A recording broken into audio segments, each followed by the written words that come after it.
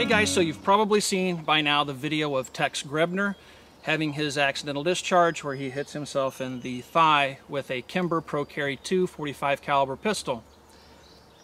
He was using a SERPA holster. And I want to talk a little bit about the SERPA holster today, and I want to explain some problems that I see with the basic design of the SERPA, and then compare it to the Safariland 6000 series, which has a thumb release. Now, the SERPA has a couple of issues with its basic design that I want to address.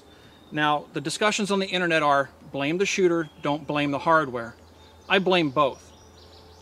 The SERPA has some design characteristics that make it inherently more dangerous and a lot less forgiving of mishandling than any other holster on the market. The SERPA is known for its lock, which is released by your index finger.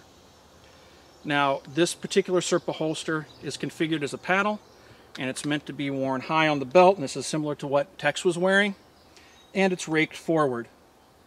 You'll see down here I have a SERPA, and this is a holster that I actually carry pretty much every day. You always see it on me out here at the range. And this is a thigh holster, exact same locking mechanism, but it's designed to be worn lower on the leg and perfectly vertical. Now let's talk about some of the characteristics of the SERPA. The SERPA is a retention holster. That means that the pistol is supposed to be locked in the holster until you hit the release button, which thereby releases it. Now it pinches the front trigger guard, and that's how it locks itself in the holster. Now where Tex ran into problems, it's twofold. First of all, Tex had knocked his safety off. And as we all know, the 1911 safety is right here. Tex was wearing the pistol like this. He had gone for the pistol, knocked the safety off, started to pull up on the SERPA, and if you do that with a SERPA holster, you pull up even just a little bit, you cannot release the lock now. It binds that holster and the pistol together. If you pull, hit the button, I'm pulling on the holster, hit that button, I don't care how hard you push, you can see my fingers turning red, it will not release the pistol. You have to push forward and hit the button again, and the pistol will come out.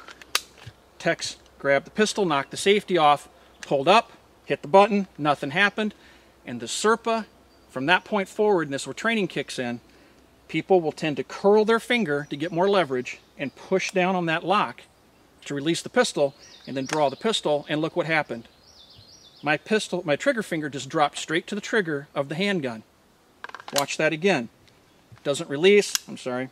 Pull up, hit the button, doesn't release. Turn your finger in, it causes it to release because you get enough leverage.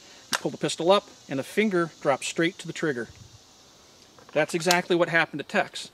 With the safety off, 3 or 4 pound trigger, excitement, jerking, trigger dropping to the trigger finger dropping to the trigger, was the perfect situation for a discharge that luckily didn't cripple Tex.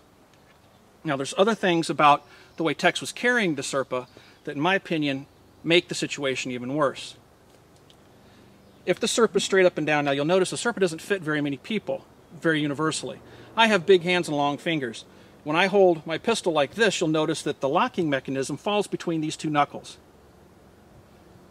That doesn't make it very easy for me to keep my finger extended when I draw the pistol.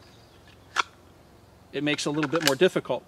People with long fingers like myself would be more inclined to do this, and that's where you fall into problems, because when you do that, your trigger finger falls right onto the trigger of the pistol. So you have to resist that temptation with the SERPA. You want to hit it with the pad of your finger, draw, and you cannot pull up and hit the button. You'll never get it to release. You have to hit the button, then pull up, and that just takes practice. The thing that also makes this worse is when you put the holster at a rake and put it behind you. This is my natural position of my hand. When I grab my pistol, notice how my elbow wants to come forward. But look where my finger naturally falls. It falls above the lock release on the SERPA because of the forward cant and being behind my hip. That causes me to bring my elbow even more forward into an awkward position to begin my draw. I'm already setting myself up for failure. Now it also makes it more difficult for me to get my finger to the lock, which makes me more inclined to do this, which is exactly, again, what happened to Tex. You'll notice with the SERPA that's on my thigh, it's a lot more natural position. I can grab the pistol, I can hit it, and it comes out naturally. I've never had a problem with the SERPA riding down low like this. You'll never see me carry, even though I own them, SERPAs on the belt at a canted forward position because they simply don't work for me, and they didn't work for Tex, and they don't work for a lot of people. As a matter of fact, these handgun holsters are actually banned on many of the most notable firearms training facilities ranges. Ranges like Gunsight. Larry Vickers bans them from practice, or from training. Suarez International, Tactical Response. All of those big name training organizations ban the SERPA because it has problems. Another problem with the SERPA is the fact that if you roll around on the ground, you're doing scuffling around, or you're doing hands-on training, this easily becomes bound up with debris, as I show in one of my previous videos with snow, how you can lock the holster, or the pistol, I'm sorry, in the holster, and you can't get your handgun out. Some people actually report having to cut the holster apart to get their handgun out after they've fouled it with debris, because there's no easy way to take this holster apart with a gun in it. So if you take a look at competing designs like the Safariland, the difference is this pistol, to release it from the holster in the SERPA, I'm having to apply downward pressure with my trigger finger. When you're excited, the last thing you want your trigger finger doing is anything but staying along the side of the receiver. Using it to release a lock mechanism just complicates things, especially when you're in an excited state, that causes problems that leads to accidental discharges like Tex had. Holsters, retention holsters such as this Safariland, has a thumb release. The finger falls naturally along the side, you hit the thumb release, it pops out, and you don't have to worry about you pushing down with your finger, and that's where you get in trouble with the SERPA, pushing down and falling onto the trigger of the gun. This, even when you're excited, the worst that's going to happen, because it's part of the retention system. Now, when I'm talking about the SERPA not releasing when you pull up on the gun, it's more than likely by design. This Safariland is the exact same thing. I can't release the gun if I pull up on it. I have to push down, release it, and then pull out. That's just part of the retention. But you're not required to do anything with your index finger other than keep it straight. It's a lot more safe, in my opinion, and a lot of trainers would agree with me in that opinion. If you have any questions about the SERPA, what I've explained here, or any comments, feel free to post those comments to our YouTube channel, or also you can visit us on Facebook at www.facebook.com/military arms. As always, everybody, we really appreciate you guys watching us, and thanks for stopping by.